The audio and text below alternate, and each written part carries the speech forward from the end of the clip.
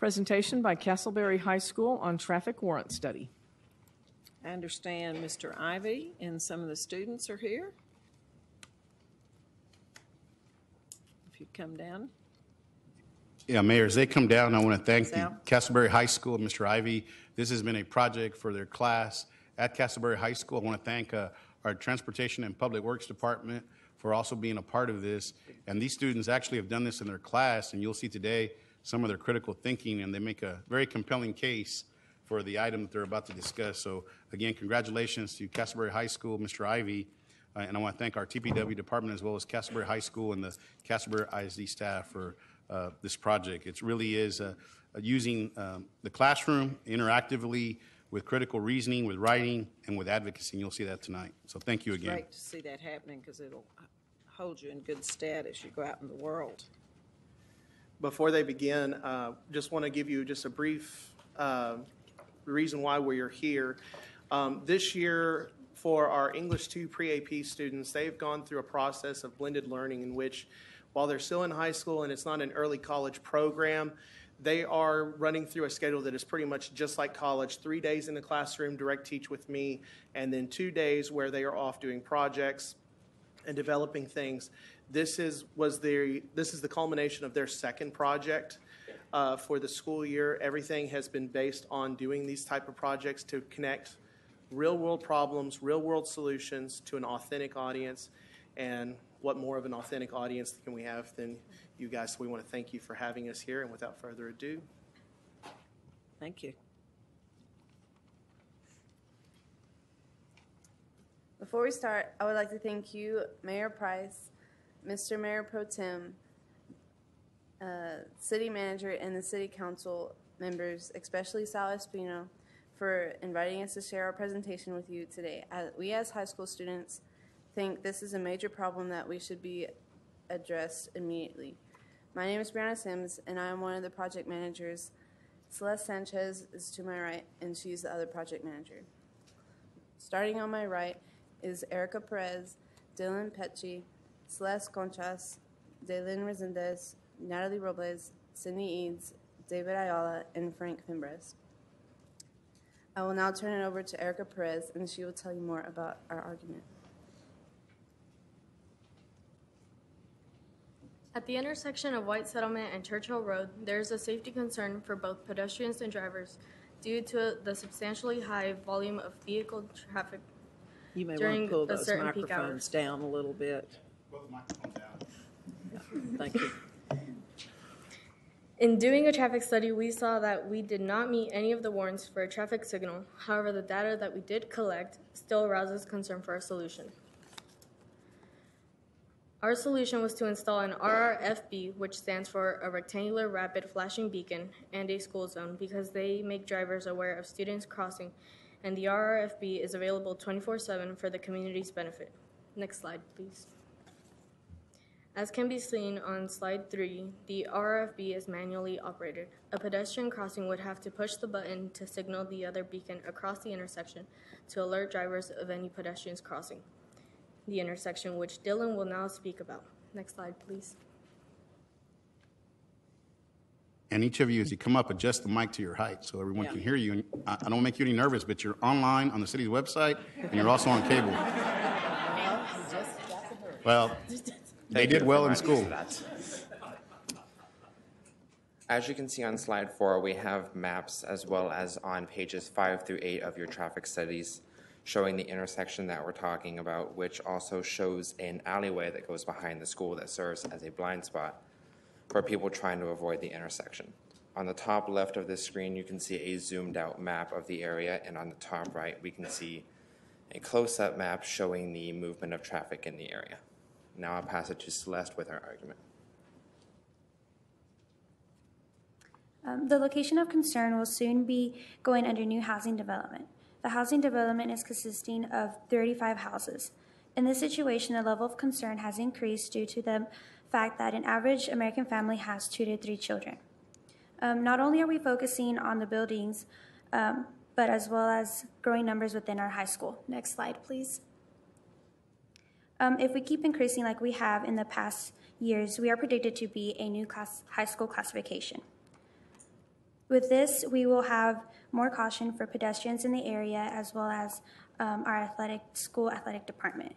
And now I will turn it over to Daylin Resendez for more information about this topic. Castleberry High School has activities that require students to cross the intersection of White Settlement Road and Churchill Road. The athletic department has over 136 girls that cross this intersection twice a week for workouts, and there are 150 boys who do the same. This is not only Castleberry High School, but also Irma Marsh Middle School with 93 girls and 145 boys. Also, cross-country crosses this intersection at 5:30 in the morning, and at that hour, drivers don't expect to see pedestrians because the sun's not out yet and because school hasn't started. So an RRFB and a school zone would be beneficial and it would promote safety. Next slide, please. And now over to Natalie Robles. Information from Fort Worth's databases have concluded that there have been multiple incidents in the intersection, some of which have resulted in hospitalization of some individuals. Speed data has concluded that more than half of drivers, 58.2% of drivers to be exact, fail to comply with the speed limit of 35 miles per hour. Next slide, please. I now move to Sydney Eads. On page 16 of your traffic study, you can see on Tuesday that there was a jump in numbers. This was due to the basketball game that night. This is also expected to happen Tuesdays and Fridays during volleyball and football seasons. Also, the people moving into the new development trying to save gas may simply walk to the games or to the track to work out. By slowing down the traffic on White Settlement, we also reduce the speed to the turn onto Churchill, which will in turn keep the pedestrians on Churchill safer too. And now to David with vehicle data. From the data we collected, we transferred it into page 15 to 17 in our traffic study. As you can see in our graph, from 7 to 8 a.m. and from 3 to 4 p.m.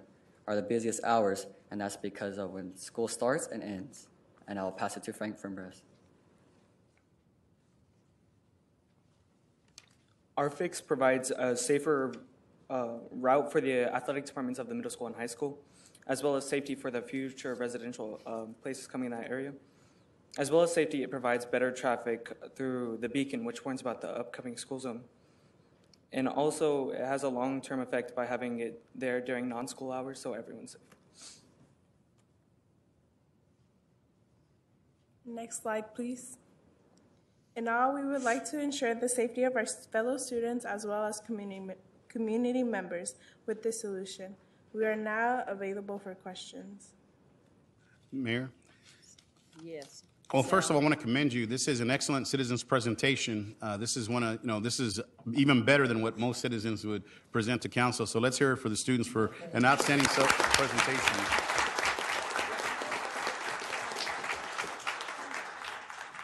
And just so I'm clear, your recommendation is for a rectangular rapid flash beacon, the RRFB, as well as establishing a school zone. Is that correct?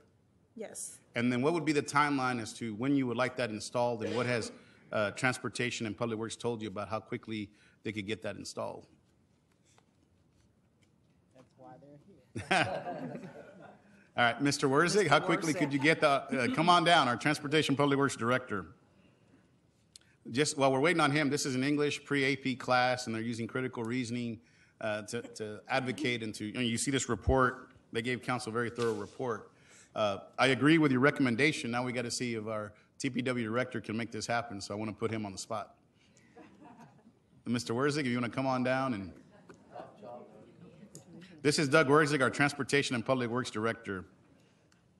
Thank you, Council Member. I was trying to get the staff that actually worked with the team to come down there. Well, they're more bashful than these guys are. Okay. You guys are really good. We've been working with them, and we have money in the 2014 bond program to provide these types of improvements, and we'll order the equipment, and it's probably about 8 to 10 weeks before we could get it up. Do we have any of these RRFBs in place? We have a couple. We have where's Mr. Shingleton? In his district up on Alta Vista at Funnel by Timberland High School, we've erected one of these as a similar type thing for the schools to cross. Are they working? Especially during off-peak, yes, it works very well. So, yeah. it works. Now, Mr. Wurzig, why would you not recommend, why do the students not recommend a traffic signal? Is that because it slows down and backs up traffic, or what's the rationale for the beacon as opposed to a traffic signal? I should let the students talk about it, but basically the volume warrants that the number of activities that occur out on that street during that time period just didn't warrant that type of investment to adequately control the movement of pedestrians and vehicles. And this is a nice device that actually takes its place and is there for the students, any other pedestrians, as well as warning the motorists that someone is ready to cross the street. And another location that we have, and Mr. Moon's ready to jump on me, is over on Heritage Trace. We installed one of those for a school crossing also. That was what, 3-4 months ago, something like that, and accepted very well with the community. All right.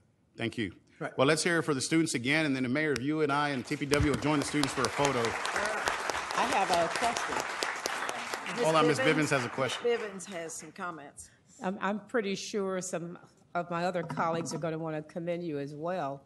But I want to tell you what happens in my district when people complain about traffic bog downs, and these are adults, working adults. They will call and complain and say, we need a light here. We need a stop sign here. We want a speed bump here. But nobody has been willing to put in the work and the research and the study that you all did. And you just need to know that I'm so very proud to know students like you, so glad you came. It was an outstanding presentation, and you could convince me to do anything on any day of the week if you come like this. And so just thank you. There are great things ahead of you. That's going to benefit you and this entire city as well. You make me so very proud. Thank you. It's very well done. It's very impressive.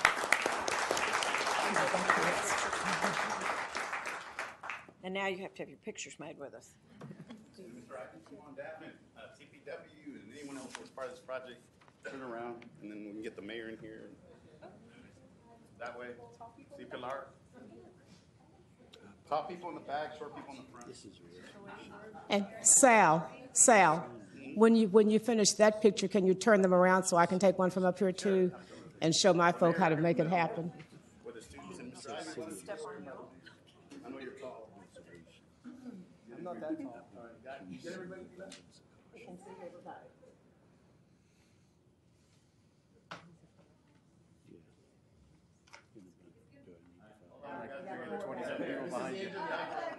This is the end of the iPhone. It's never just one. All right, now Ms. Bivens wants one, so let's turn around. There's still several up here. Anybody else? Proud parents. This is also available online at www. It's just Facebook Sal. It'll be there. Pilar will post it. All right, here we go. Right here at Miss Bivens where the green light is out. I'm going to put you guys on my Facebook page. Everybody look this way. I'm going to count to 3. And when I count to 3, just look real good. On the count of 1, 2, 3. Thank you so much. And again, congratulations. Very proud of y'all. Good work. Great job. Thank you. Great job. Good job. Thank y'all.